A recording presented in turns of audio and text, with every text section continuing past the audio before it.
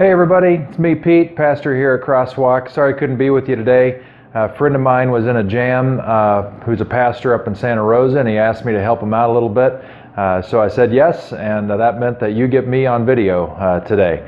I'm really excited about today's session in the series, Animate Practices. I hope you're doing the prayer last week, some of the tools that we picked up from last week's teaching, and I think there's going to be some cool stuff for you here today, and a very interesting challenge later on, and a practice we're going to do together, but I'll get to that in a minute.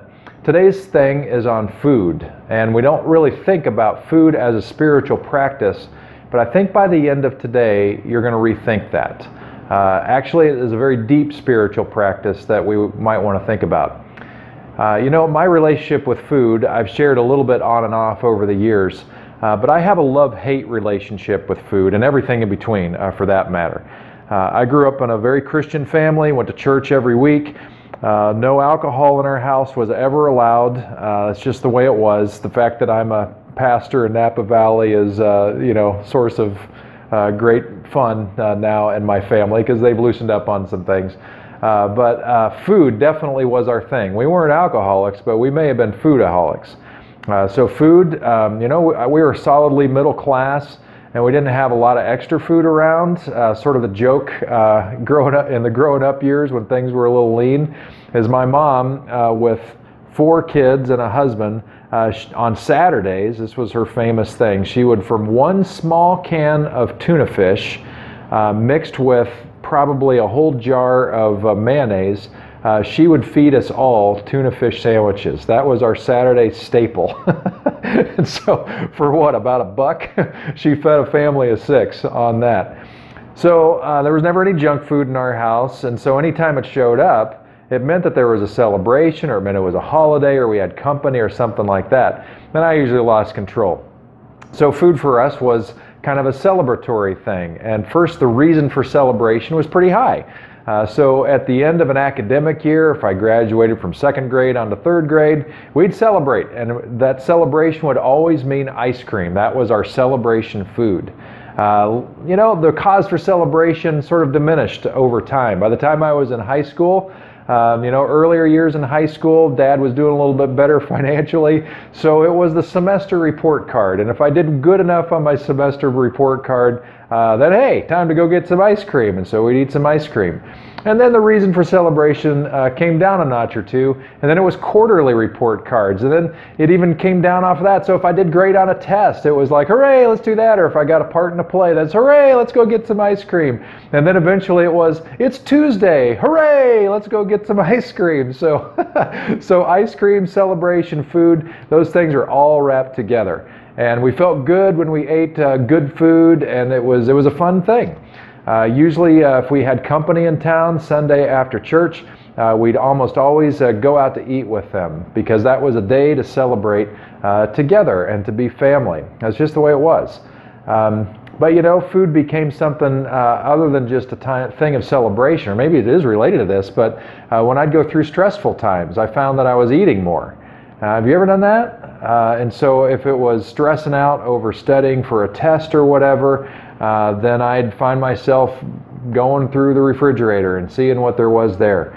If something was going haywire with a job thing or a relationship thing or whatever kind of thing, I'd go grab a burger or whatever. And so food became this relationship of comfort, still a really good thing that I would turn to.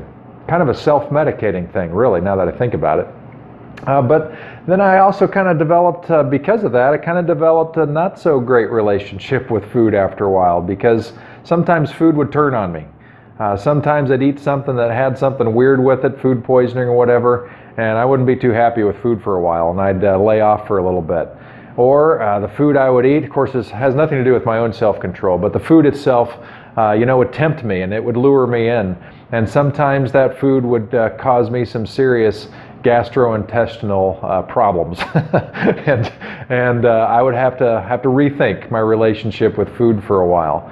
When I went to college, things changed. The way you eat in college, especially your freshman year if you're away, it's a different animal. You pay one price and you can help yourself to the salad bar or the ice cream bar or whatever as much as you want. And in fact, I did. And so, I'm kind of an overachiever at times. And you've heard that saying, the freshman 15. Not for me. I'm not going to limit it to 15. No, not if we can go for 20 or 25 or even 30. By the time I was done with my freshman year, I had some work to do. Let's just put it that way. And I had to work hard to get that off. And part of my working it off meant I was going to have to say no to my beloved food. And that was not so easy to do. Even to this day, I have this tension with food. And those of you who know me pretty well, hung out with me a little bit, you know that that's true. It's kind of a sight to behold. When I have zero discipline whatsoever, you know to lock your house, because I could probably eat you out of house and home. If you've caught me in one of those moments and seen me around a pizza, you know you need to get a slice in a hurry, because that thing's going to be gone before too long. Nothing to be proud about, kind of funny, but kind of not so funny at the same time. So sometimes when I know I need to get healthy and get back in shape, then I get super disciplined. And I have this weird, up and down kind of a thing that I don't like. So I'm in process of figuring out my relationship with food and finding the balance and learning to do that in a healthy way. Sarah Miles, who is the featured teacher today in this series, offers some great insights about how our relationship with food is a little different in today's culture than maybe it has been for some time. I think you're going to find her insights really refreshing, and I think you're going to find where she takes it to be really interesting. And I think it's going to help you rethink and reframe some things you think about food as a spiritual discipline. And then I'll get to the challenge in a moment. Sarah Miles is a local. She is a pastor in a church in San Francisco in the Potrero Hills area. She's minister or director of ministry at St. Gregory of Nyssa Episcopal Church, south of the Golden Gate, or south of the Bay Bridge just a bit. She's written several excellent books, and I think you're going to find her an excellent presenter today. Interestingly enough, at one time in her life, she was a devout atheist, and what sucked her in, what lured her in to walking with Christ and then serving Christ as a pastor was bread and cup. So she has a little something to say about our relationship with food as a spiritual practice. Let's check it out.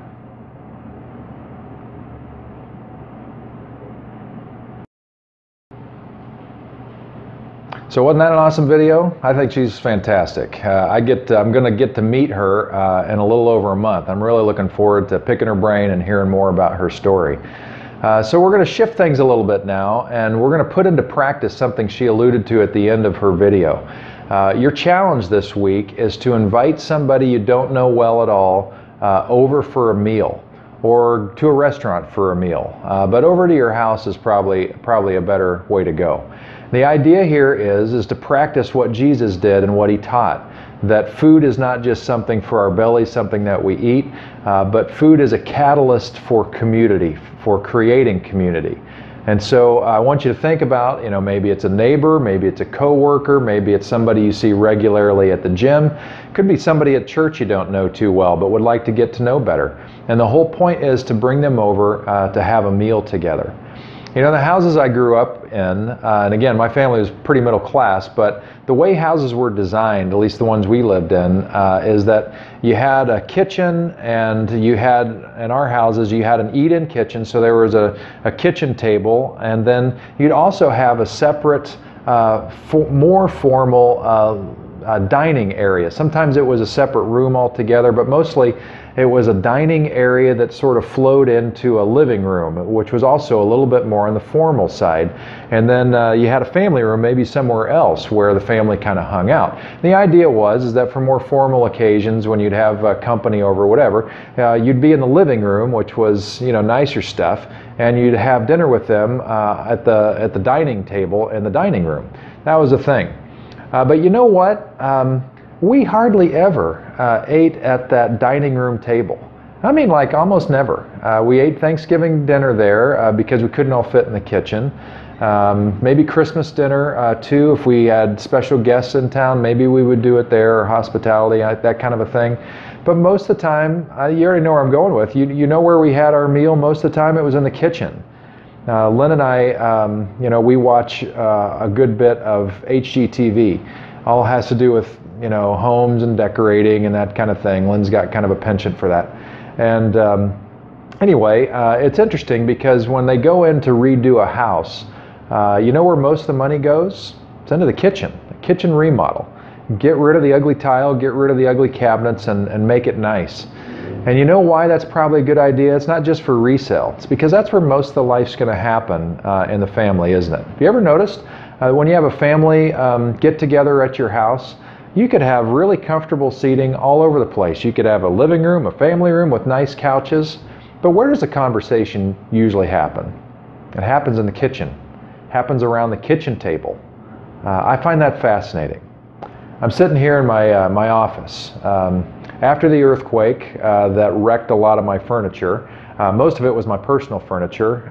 So when the check came in to cover the personal loss, it was kind of my cash to decide, well, what am I going to do to redo my office? And so I decided when I redid my office, I didn't want to make it like a normal office with a regular desk and all that, because most of my work doesn't really require that. I need a working surface, but the desk sometimes doesn't help me a lot. A lot of times when people would come in to talk to me with the desk, they felt like they were in a principal's office.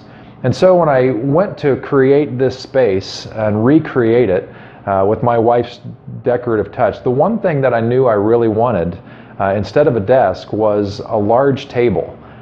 Because the dynamic changes in this room when I'm sitting around with somebody with a table instead of across from a desk. And I get the idea from a kitchen table. That's where the real action happens. And it has been surprising that when I've had people in here to talk, there's just a different level of calm that's going on in here because I'm sitting here instead of across a desk. And so we want you to kind of experience that a little bit today. Partly to practice what we hope you'll do with this week's challenge and inviting a stranger over. But we're actually going to do communion together in groups. And we're going to experience communion together in a different way than normal. Now, oftentimes, I know there's a fancy prayer we pray to recognize that the bread symbolizes the broken body of Christ and the cup represents the shed blood of Christ. And I get that, and that's certainly a movement within it. But don't miss the point that simply eating the bread and taking the cup together is itself a coming together in Christ. Sarah Miles talked about it as eating Christ and eating with Christ. It's really profound. And so we're not going to do any formality that way in terms of me saying, okay, now take this bread and all that. Instead, we're going to practice community today. So what's going to happen is you're going to get into groups, and if you're in the 10 o'clock service, you're already in a group. You're at a table. And if you're alone at a table, I want you to look around and figure out where there's a table that has an open spot, and go to that table when the time's right. If you're in the 9 o'clock service, there's no tables set up. You're in your rows like you're used to. But I want you to get into groups of maybe 3 to 7 or 8 people. And it'll be a little clunky, and it'll work out. Don't worry about it. And then once you're in that group, what I need you to do is I need you to send somebody from your group or from your table and get the communion elements that you need. And they're already prepared for you toward the front end of where we're meeting today. So 9 o'clock is going to be toward the front of the room. And then the 10 o'clock, it's going to be right at the front of the stage on our classic communion table. So somebody from the group, go grab one of the plates of elements and bring them back to your group. And as soon as you're back there, everybody in the group has an assignment. In your bulletin today, there's an insert. And on that insert, you have some general questions that fit today's teaching, stuff for you to think about through the week to grow in your understanding of food as a spiritual discipline. But on the back side of that, on the bottom half, there are these discussion starters. And here's my challenge for you. Everybody in the group, you got to pick one of those discussion starters and respond to it with your group. And everybody's going to take a turn. And as you take communion casually, and I don't care when you take it, if you want to take it all at once, that's fine. If you want to do it one at a time, that's fine. If you want to steal somebody else's bread, that's fine. I don't care. Because the point is that you're communing together around these elements and you're talking about stuff that's not just the weather. And so pick one of the questions that you want to answer and take turns answering a question as you take communion. I'm going to give you about 10 minutes. I'm going to give you some cover music while this is happening.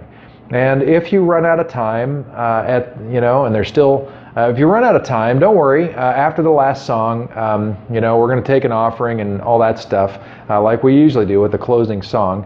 Right after the song's over, just pick up where you left off and make sure everybody gets a chance to talk.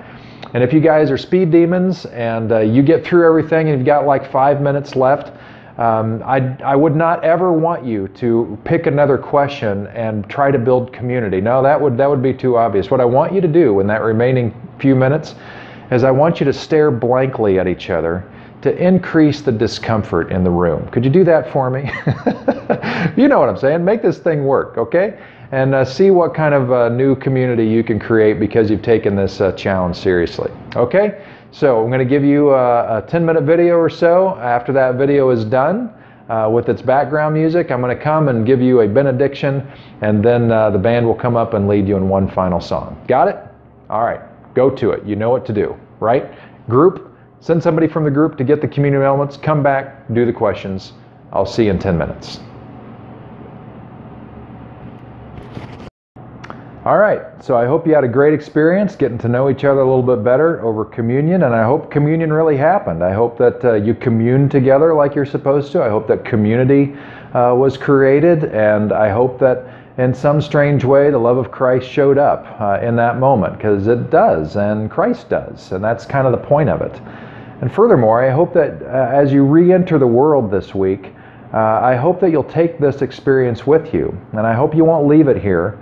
But I hope you'll recreate it with somebody you don't know yet, so that this love thing of Christ can increase, and community can happen in ways that maybe it won't otherwise. You know, we live in a very connected world in some respects. We have people with hundreds of Facebook friends, and yet loneliness is still something that we all struggle with from time to time. Well, you can do something about that, and it has something to do with the sharing table together that you got to experience today. So as you leave today, may you realize that you are not alone, but you have community, and we've seen that here today. And as you go out from this place, may you realize that you have something that the world is desperate for. You have the means of creating community, and I hope you'll have the courage to do that. Thanks a lot for coming today. Thanks for playing along. We hope you had a great experience. I will be here next week live and in the flesh to celebrate with you. Come see me on Wednesday morning at 11 o'clock or Thursday night at 7 o'clock for the group that I lead. Come Tuesday night for Ann Wagner's class that she's teaching on the same stuff to follow up with it. It's going great, and I hope we see you then. All right, thanks for coming. We'll see you next week.